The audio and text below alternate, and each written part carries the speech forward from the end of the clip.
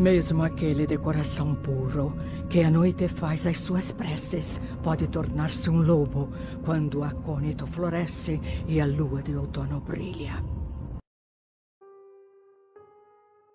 Olá, me chamo Jailson, tenho 50 anos e hoje venho contar um relato que o meu pai me contou. O que aconteceu com ele lá no interior de Goiás, pouco antes de eu nascer. Na época desse relato, a minha mãe estava grávida de mim. Sabe, eu ainda lembro até hoje como é a minha casa. E como meu pai havia dito que ela não tinha mudado nada, mesmo depois do adolescente, eu posso dizer exatamente como ela era, mesmo antes de eu nascer. A nossa casa não era tão pequena, mas também não era grande. Era bem aconchegante. Meu pai sempre teve que ralar bastante para nos dar uma boa vida. Nunca nos faltou nada. Atrás da minha casa tinha um pequeno açude, um pouco distante desse açude tinha um pequeno curral, e ao lado desse curral, um pouquinho afastado, um galinheiro. Meu pai também plantava mandioca, que ele também vendia. Minha mãe sempre quis ter um cachorro, porque tinha espaço para se ter um cachorro. E graças a Deus, nunca passamos necessidade. Nem antes de eu nascer, minha mãe e meu pai sempre disse isso. Meu pai sempre foi muito batalhador. Mas meu pai disse que não precisava, porque ele já tinha a espingarda dele e que nada ia acontecer.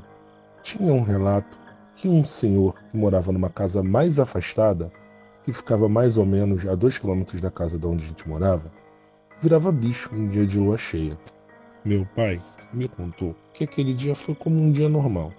Ele levantou cedo, tomou seu café, cuidou dos animais, colheu algumas mandiocas, pegou alguns ovos e botou na carroça para poder levar para a cidade para vender. Ao se despedir da minha mãe novamente voltou a falar do cachorro, para que ele tentasse arrumar algum cachorro para deixar ali para proteger a casa quando ele não tivesse. Mas meu pai, né, bem cabeça dura, virou para minha mãe e disse: "Ah, mulher, para de bobeira, não vai acontecer nada, afinal de contas você também sabe atirar.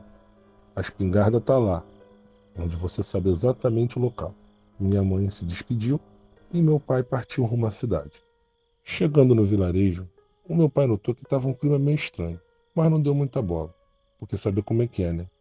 Povo de lugar pequeno, todo mundo se conhece, fazem fofoca por tudo. Indo direto para a mercearia do senhor Antônio, que acabou ficando com tudo que estava na carroça, ao descarregar, o filho do senhor Antônio Artuzinho virou para o meu pai e falou: "Você não ficou sabendo do que aconteceu, não?" Meu pai olhou estranho para ele e disse: "Não. O que que houve?" "Rapaz, mas você não sabe mesmo o que aconteceu?" "Não.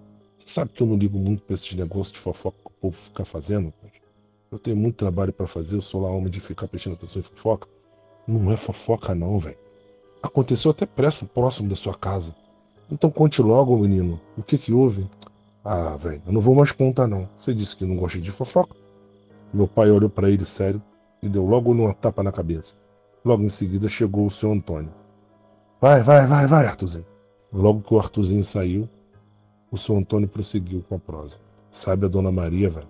Meu pai olhou e disse sim. "Ela chegou hoje cedo aqui gritando, dizendo que o demônio a visitou. Matou 2 vacas dela, deixou apenas uma e destroçou o galinheiro. Ela disse que só se salvou porque no seu quarto tinha um alçapão embaixo do tapete, onde ela, assim que viu aquele demônio, ela sabia que as portas dela não iam aguentar nem a janela. Então ela correu, puxou o alçapão, entrou para debaixo e trancou por dentro. Foi isso que salvou ela. Ela falou que o cheiro de podre era muito forte. Não demorou muito para aquele demônio entrar na casa dela. Quebrou tudo. Teve homens que foram lá ver. E realmente, tudo que ela contou bateu." "Pois então, o que que a dona Maria disse que entrou na casa dela, rapaz?" "Um lobisomem, velho. Um lobisomem." "Deixa disso, homem. Lá vem a história de falar que seu Raimundinho virou bicho de novo. Mas realmente eu tenho que confessar que essa história tá bem estranha. Muito estranha de verdade." "Bom, seu Antônio, mas obrigado pela prosa. Já tá na minha hora de ir embora." Seu Antônio se despediu do meu pai. Meu pai deu um oi e um tchau pro Artuzinho, montou na sua carroça e pegou a estrada rumo à sua casa. Mas aquilo não saía da cabeça do meu pai. Algo bem estranho. Será mesmo? Então meu pai decidiu mudar o seu caminho e pegou rumo em direção ao sítio da Dona Maria. Quando ia se aproximando, meu pai viu logo dois homens trabalhando na cerca. E a Dona Maria estava bem no alpendre da casa, que foi logo cumprimentando meu pai quando chegou. Meu pai parou a carroça e adentrou as terras da Dona Maria, que logo o convidou para se sentar e tomar um café. Meu pai adentrou a casa, mas porém antes de entrar ele percebeu que tinha algumas marcas estranhas na parede do lado de fora, muita coisa derrubada e quebrada do lado de dentro e marcas estranhas também na parede. Então meu pai foi em direção junto com a Dona Maria para a cozinha, enquanto ela passou o café. Meu pai foi proseando. Ele estava louco para perguntar, mas estava dando um tempo. Até que não teve como ele não perguntar. Então ele foi direto ao assunto. Dona Maria, ela, oi meu filho, deixa eu te fazer uma pergunta.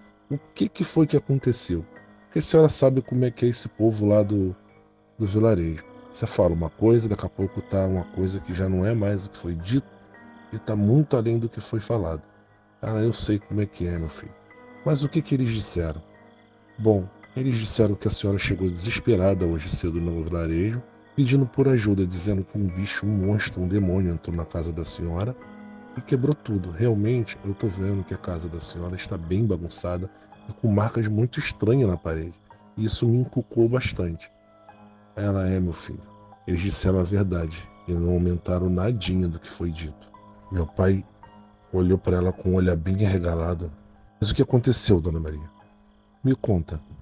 Como foi essa história? Meu filho. Senta, se acomoda direitinho que eu vou te contar o que aconteceu.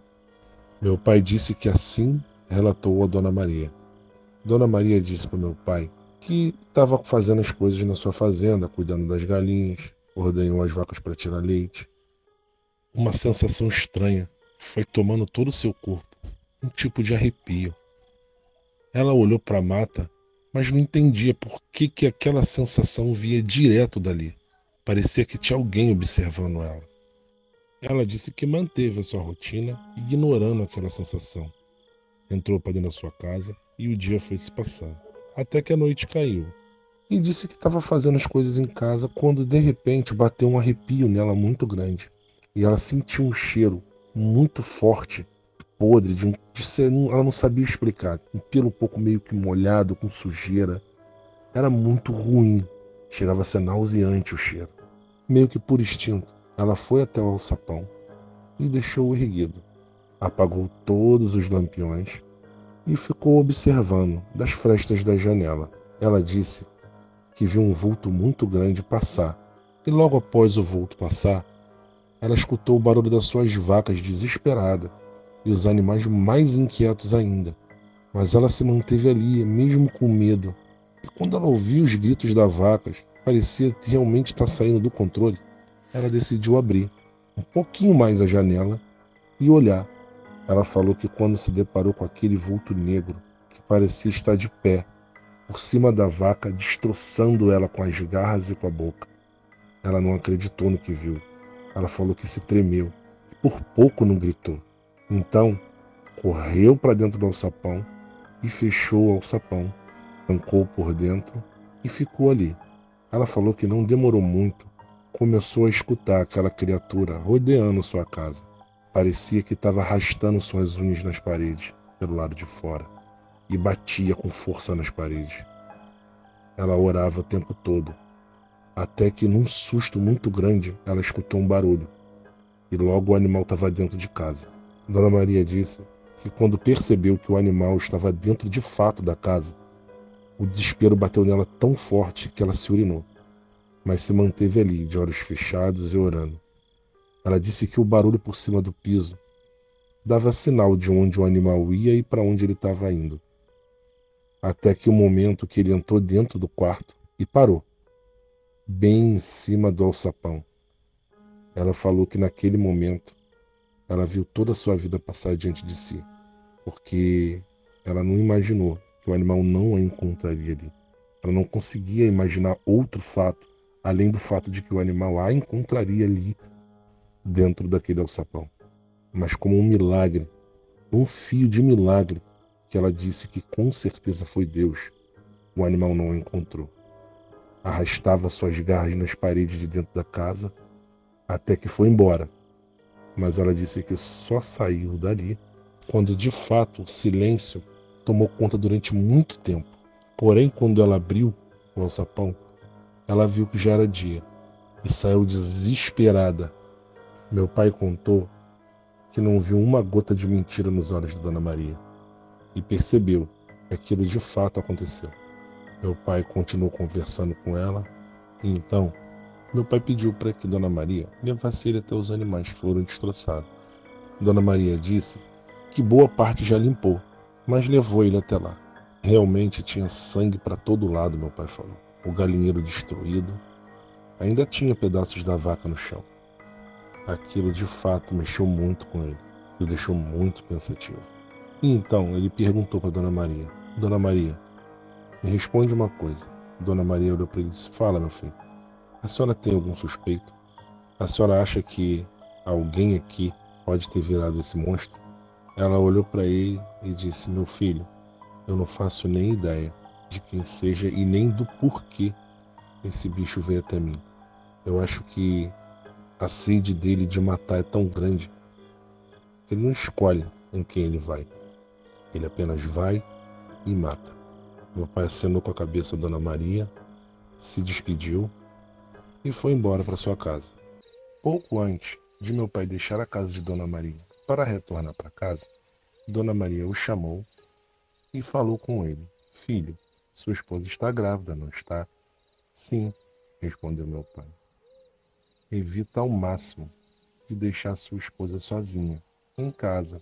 Sabe, essas coisas gostam de recém-nascido e mulheres grávidas. Meu pai olhou para Dona Maria e disse: Recém-nascido sem batismo, a senhora quer dizer? Dona Maria o interrompeu e disse: Sabe, ao contrário que todos pensam, bebês e crianças não precisam ser batizados até que completem 11 anos de idade. Meu pai a olhou e respondeu: Mas sempre dizem que bebês devem ser batizados. Dona Maria balançou negativamente com a cabeça e respondeu a ele: Não, meu filho. Bebês não têm pecados, são puros.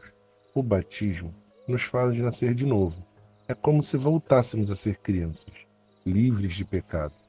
Porém, não devemos mais pecar. E caso venhamos a cair nessa tentação, devemos pedir desculpa de imediato para Deus e não retornar a pecar. Bebês devem ser apresentados a Deus, não batizados. Meu pai olhou para Dona Maria, assinalando de forma positiva.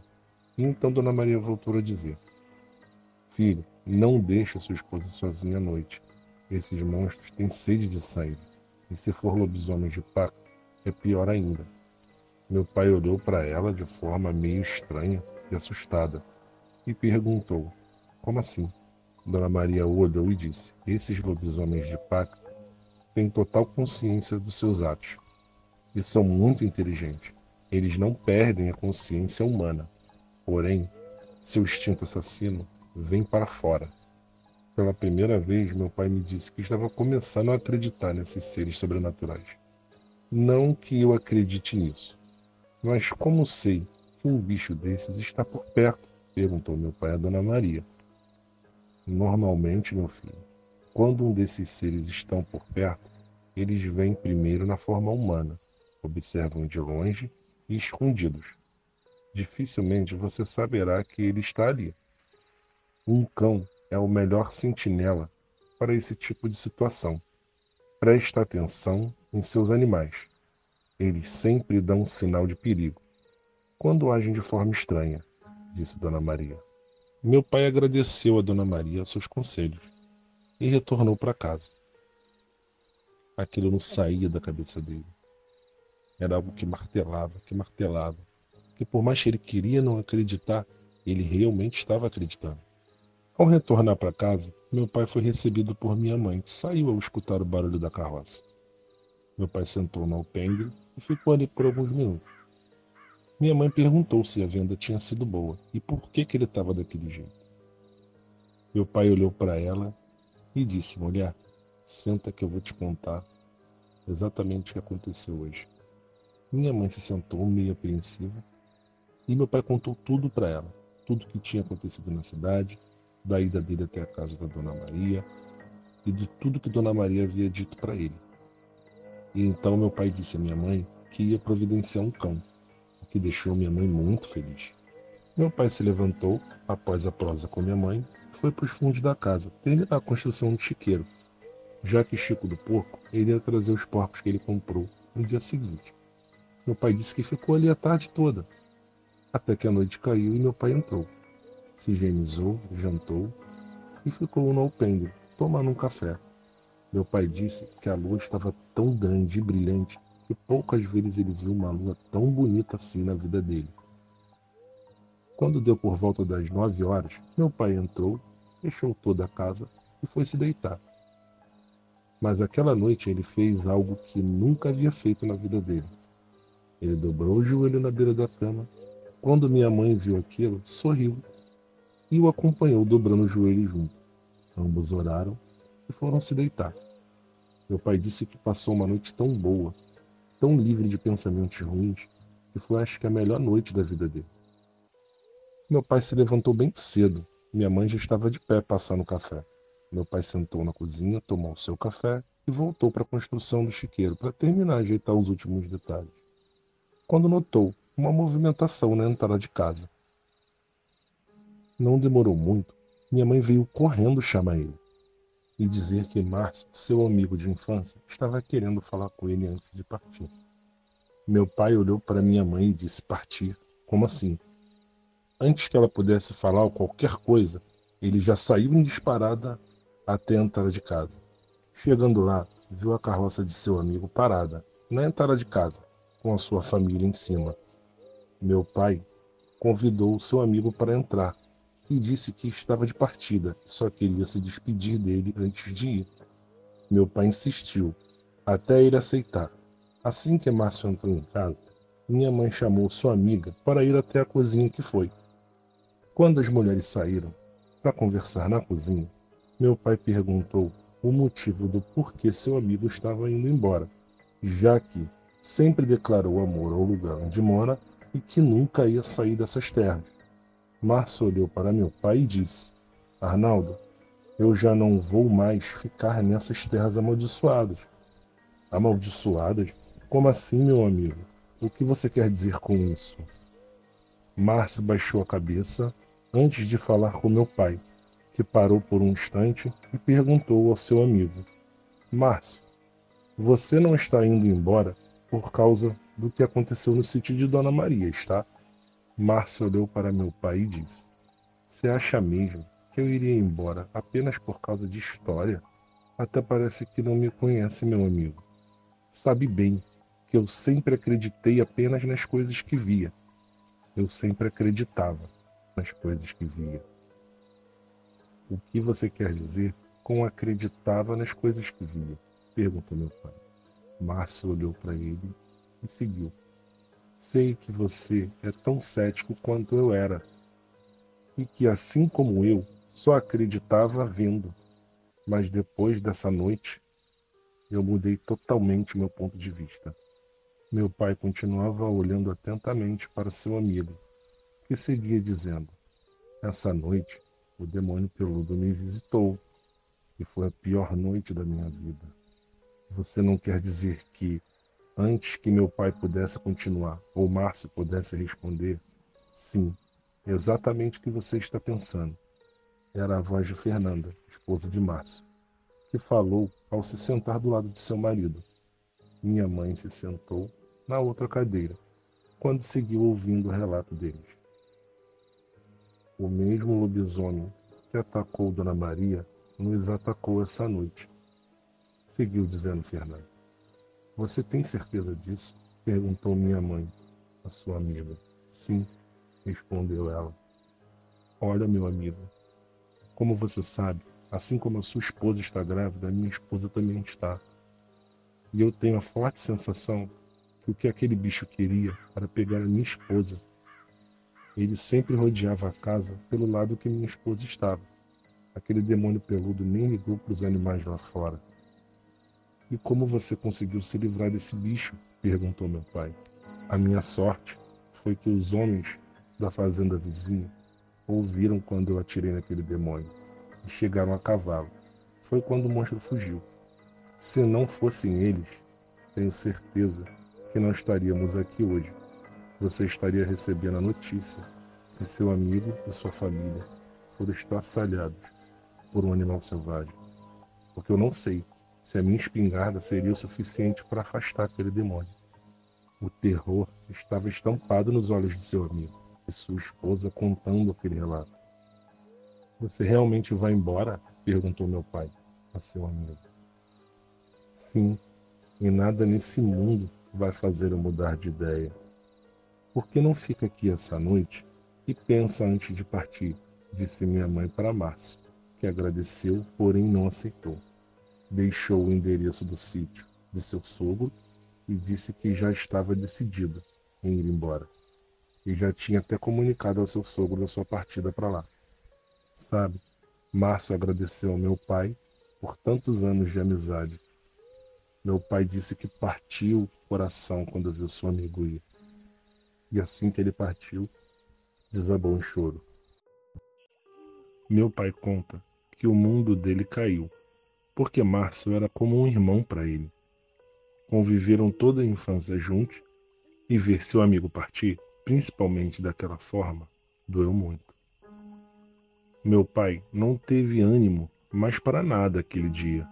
Aliás, segundo ele, foi um dia para ser esquecido. A noite chegou e meu pai disse que custou muito a dormir. Foi dormir lá para as altas madrugadas, até que pegou no sono. O dia amanheceu e meu pai nem levantou cedo, continuou na cama. Eu estava tão cansado com tudo aquilo que estava acontecendo que ele preferiu se manter deitado e descansar mais um pouco. Até por falta de ânimo também, por tudo que tinha acontecido. Era por volta das 10 horas da manhã, quando minha mãe veio chamar meu pai, que se levantou e novamente foi até a porta. Quando viram meu pai e minha mãe na entrada de casa, as duas famílias que estavam indo embora disseram para minha mãe e meu pai o seguinte: não fiquem nessas terras. O diabo escolheu essas terras para morar.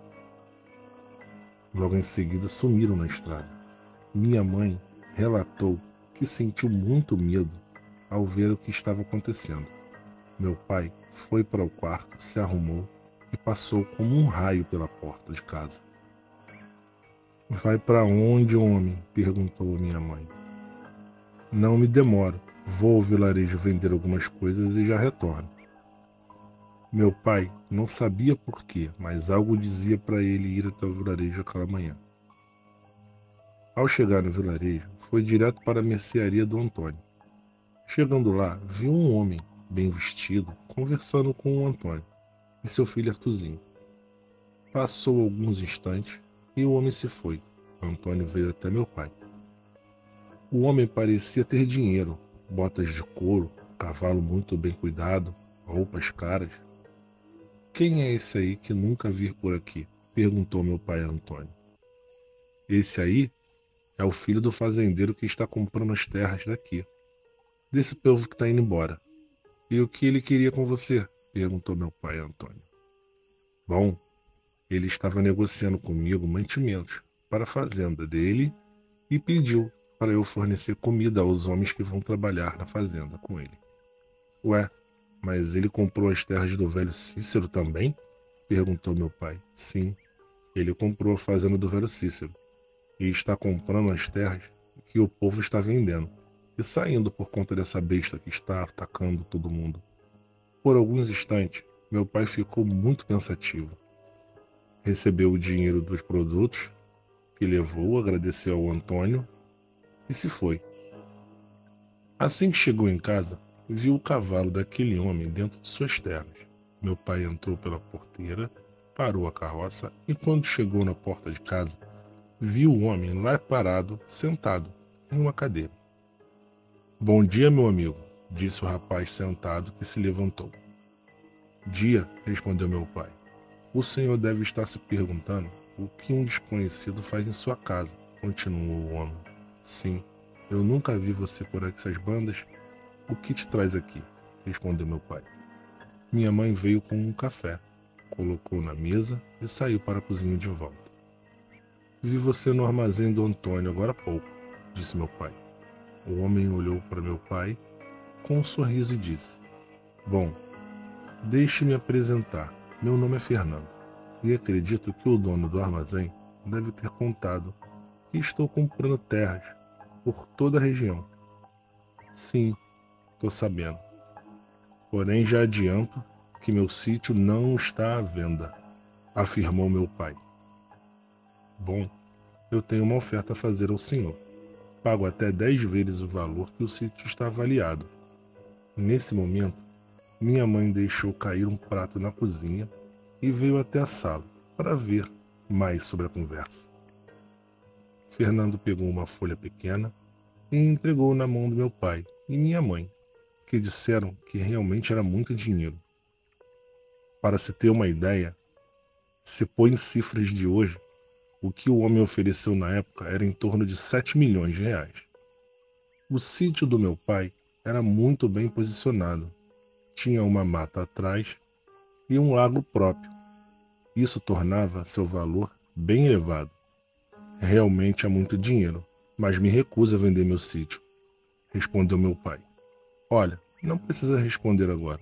Lhe darei 2 dias. E aí o senhor me dá a resposta, retrucou Fernando.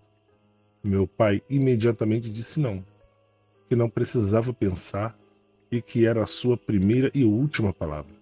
O homem sorriu e disse a meu pai, em um tom que, segundo meu pai, soou como uma ameaça.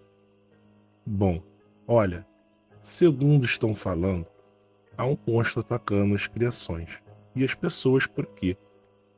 Fernando parou por um instante, olhou para a barriga de minha mãe e voltou a falar. Sua esposa está grávida. Imagina se essa criatura resolve lhe visitar. Será que o senhor dá conta dela? A espinha de meu pai gelou e minha mãe abraçou na hora o braço do meu pai. Olha, se essa criatura existe e resolver dar as caras por aqui, vai levar chumbo no corpo, respondeu meu pai, que continuou a dizer. Agora saia de minhas terras e não volte mais aqui. Fernando olhou para meu pai e sorriu. E seguiu dizendo, pode deixar que não volto mais aqui. Você vai vir até mim e vai implorar para eu comprar seu sítio. Isso é, se der tempo. Meu pai sentiu medo gigantesco e um tremor tomou seu corpo. Embora ele quisesse partir para cima do cara, ele não conseguia, estava paralisado. Passar bem, disse Fernando, ao se retirar. Meu pai só desparalisou quando aquele homem foi embora. Algo dizia meu pai para sair dali e não ficar naquele sítio, pelo menos não aquela noite. Mas meu pai sempre foi teimoso e muito linha dura. Minha mãe chorava pedindo para meu pai aceitar a venda e ir embora. Meu pai novamente pediu para minha mãe voltar a fazer suas coisas, disse que iria no vilarejo novamente e já voltava. Meu pai saiu e não demorou a retornar. Minha mãe me contou que ele voltou com uma bolsa naquela época. Quando ele abriu a bolsa, tinha um revólver e algumas munições. Para que isso, homem? Perguntou minha mãe bem nervosa. Olha, confie em mim. Não sei se essa criatura realmente existe. Porém, se for real, quero estar preparado. Só confie em mim, está bem? Minha mãe assentiu com a cabeça de forma positiva e perguntou a meu pai, você comprou essa arma? Comprei, para nos dar proteção. A noite chegou e meu pai trancou todas as portas e janelas reforçadas da casa. Dobrou seus joelhos junto com minha mãe na beira da cama e, de mãos dadas, oraram juntos. Após o término da oração, se deitaram. Meu pai deixou a espingarda e o revólver carregado próximo a ele. Meu pai disse que aquela noite começou a escutar barulhos no quintal. Algo estava andando com um caminhar pesado em torno da casa. Parecia estar querendo amedrontar e não de fato entrar na casa. Meu pai conta que levantou bem devagar, pegou o revólver e pediu para que minha mãe ficasse na cama orando. E assim minha mãe fez. De repente, uma pancada na entrada da casa. A criatura parecia estar se jogando contra a porta. Mais uma e outra pancada. A criatura rosnava e dessa vez se jogou contra a janela do quarto de meu pai e minha mãe, que começou a chorar pedindo pelo amor de Deus para que meu pai a protegesse, pedindo para que Deus intervisse naquela situação. A criatura seguia dando pancadas na janela, mas a janela era muito reforçada e ela não ia quebrar. Meu pai sabia disso, então gritou de dentro: "Se continuar fazendo isso, vai levar chumbo. Eu tô armado e eu não vou ter medo de atirar. Se é lobisomem, se é demônio, se é gente, eu não quero saber. Eu vou atirar." E a criatura deu um uivo que meu pai, segundo ele, soltou a arma na mesma hora. E então minha mãe disse: "Homem, por favor, não vou mais ficar aqui. Vamos vender esse lugar e vamos embora." Por incrível que pareça, quando a minha mãe falou isso, tudo se silenciou. E meu pai disse que ouviu o que parecia ser o bicho indo embora. E nada mais aconteceu aquela noite. Meu pai disse que ficou o restante daquela noite acordado, para que minha mãe pudesse dormir sossegada. Não demorou muito até minha mãe adormecer. No dia seguinte, minha mãe não queria mais ficar ali. Tinha marcas de arranhões por toda a casa pelo lado de fora. Os reforços nas portas e janelas que meu pai tinha feito bem antes disso acontecer deram certo e seguraram a criatura lá fora. Meu pai disse para minha mãe que não venderia o sítio e que levaria ela para seus pais. E ela ficaria lá até toda essa situação se resolver. Então ele voltaria e buscaria ela para trazer de volta para casa. Como minha mãe estava grávida de mim, ele não arriscaria ela perder o bebê por causa de sustos e medos. Meu pai assim o fez. Subiu na carroça e levou minha mãe até seus pais. Chegando lá, contou toda a história para seu sogro, que decidiu voltar com ele para ajudar a dar cabo dessa criatura. Assim que retornou com seu sogro, meu pai lembrou de seu Raimundinho, que era um exímio caçador. E o povo sempre falava que ele virava bicho. Embora meu pai não acreditasse que ele virava bicho, por todas as coisas que estavam acontecendo, caso ele virasse bicho, ele teria atacado alguém alguma vez. E isso nunca aconteceu por aqui. Sempre foi só conversa, só papo, só assunto. Então meu pai achou que pela experiência de mata, de mateiro de seu Raimundinho, ele poderia ajudar. Quem sabe ele não já tinha topado com uma dessas criaturas no meio da mata. Afinal, ele vive também muito afastado. Será que essa criatura já o atacou alguma vez? Será que ele se conseguiu defender? Meu pai queria ir até ele e descobrir, tirar essa prova real e pedir a sua ajuda. Meu sogro, vou ver uma pessoa que pode nos ajudar e já volto. Não demoro, disse meu pai para meu avô. Meu pai ajeitou seu cavalo e foi em direção às terras de seu Raimundinho. Assim que chegou, já foi logo chamando o velho. Não sei porquê, mas alguma coisa me dizia que você viria aqui, disse o velho da porta de sua casa ao ver meu pai se aproximar. Meu pai não fez rodeio e já foi logo ao assunto. Olha, seu Raimundinho, está acontecendo coisas que eu nunca pensei que fossem reais. Existe muito mistério nesse mundo, disse o velho Raimundo, interrompendo meu pai. Você veio aqui para me fazer perguntas desse tal lobisomem que anda atacando por aqui? Sim, disse meu pai. Olha, quando eu vi esse filho da mãe por aqui, eu tentei caçar ele, mas tem algumas noites atrás. Mas ele é muito esperto e parece que tem consciência, pelo menos boa parte do tempo, disse Raimundo. Meu pai olhou para o velho e disse: Seu Raimundo, eu não tenho 100% de certeza, mas acho que é esse fazendeiro recém-chegado que está comprando a terra de todo mundo por aqui. Mas como eu vou pegar ele? Se ele de dia não anda só, sempre tem um peão com ele. Raimundo olhou para meu pai e respondeu: Bom, quando não se pode pegar ele, em forma humana, tem que ser mais esperto que ele transformado. Meu pai disse que quase que se ajoelhou implorando para seu Raimundo ajudar. que disse que ajudaria meu pai a pegar aquele demônio. Seu Raimundo não voltou com meu pai, mas disse que ao cair da noite estaria lá para ajudar a matar aquela criatura. Meu pai agradeceu ao seu Raimundo e retornou para casa. Assim que chegou, meu pai deu de cara com o fazendeiro Fernando, saindo de sua casa. E como ele estava com 2 capatazes, meu pai só se limitou a expulsá-lo de lá, que prometeu retornar, porém dessa vez não seria bom para meu pai. Meu avô ficou assustado com a situação e perguntou ao meu pai quem era o cara. Meu pai contou a história para meu avô e disse que eles deveriam se preparar para não ser pegos desprevenidos. Meu pai e meu avô estavam ajeitando as árvores, até que seu Raimundinho chegou. Assim que seu Raimundinho chegou, sentou na mesa e começaram a discutir algumas coisas de como pegaria o bicho. Então seu Raimundinho deu a ideia dos pregos, de colocar em tábuas, posicionadas em lugares específicos por onde a criatura poderia passar, pisar e se ferir, ou até, caso entrasse, caísse por cima desses pregos e se machucasse, dando tempo para que eles pudessem reagir. Meu pai e meu avô adoraram a ideia, então foram até o vilarejo, compraram os pregos e retornaram. Junto com seu Raimundinho, eles colocaram esses pregos em tábuas grandes, posicionadas na parte de fora da casa, na entrada por debaixo da grama, e as outras 2 tábuas eles iam posicionar na entrada da frente e na entrada de trás, nas portas.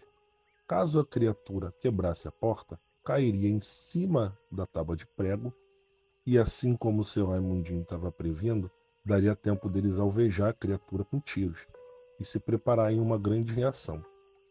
Assim que a noite caiu, as tábuas já estavam posicionadas, uma na parte de fora escondida na entrada por debaixo das gramas, e as outras 2 posicionadas na porta da frente, na porta de trás. As janelas não iriam quebrar. Meu pai tinha diminuído apenas o reforço das portas da frente e de trás, e eles estariam esperando aquela criatura quebrar. Quando foi por volta das 10 horas da noite, os animais lá fora se silenciaram, assim como tudo ficou quieto, e um cheiro ruim tomou o lugar.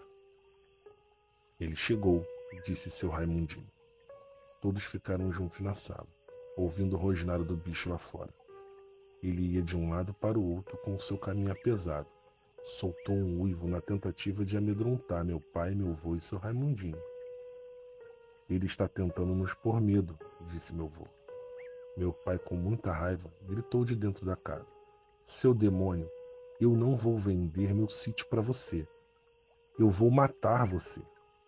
No mesmo instante, um rosnado amedrontador ecoou de fora para dentro, colocando medo em todo mundo. Logo em seguida, uma pancada atrás da outra nas janelas, depois pela porta dos fundos, até que o bicho chega na porta da frente, e começou a se jogar contra ela. Meu pai queria era meter bala em cima da criatura, mas seu Raimundinho pediu para ele esperar, até que a criatura estivesse dentro de casa. O bicho se jogou umas 4 vezes, e na quinta quebrou a porta. Assim que entrou, caiu em cima de todos aqueles pregos grandes e começou a berrar de dor. Meu pai ficou paralisado. Ele estava diante de um lobisomem, coisa que ele só achava ser lenda. Agora tira! O lobisomem se levantou e tentou correr, com aquela placa enorme presa nele, que o atrapalhou um pouco, e ele acabou indo na direção da outra placa que estava no gramado. Ao passar por ela, deu um berro de dor. Ele caiu exatamente onde todo mundo queria. Ele furou as suas patas, e aquele berro desparalisou meu pai, que saiu atirando na criatura. Meu avô e seu Raimundo também atiraram. Porém o bicho, mesmo com tantos tiros e ferimentos, conseguiu correr para dentro da mata e sumiu na escuridão. Vamos atrás dele, disse meu pai. Olha, se aquele bicho sobreviveu a essa quantidade de bala e de ferimento, ele pode ter certeza que é imortal, disse seu Raimundinho. Meu pai conta que ficou de alerta toda aquela noite, mas o lobisomem não voltou. No dia seguinte, eles sumiram com as armas e ficaram esperando para ver se o lobisomem era o tal fazendeiro de verdade. Os dias se passaram e nada daquele fazendeiro voltar. Porém, acabaram encontrando ele morto em um matagal a alguns quilômetros dali. Como acharam o corpo bem longe, a investigação nem chegou até eles. Minha mãe retornou ao sítio, meu avô e minha avó venderam a casa deles e foram morar com meu pai e minha mãe. Tudo, enfim, voltou ao normal. Alguns meses depois eu nasci. Meu avô não é mais vivo, nem minha avó. E eu também não tive a oportunidade de conhecer seu Raimundinho. Meu pai e minha mãe ainda moram no mesmo lugar, no mesmo sítio, até hoje.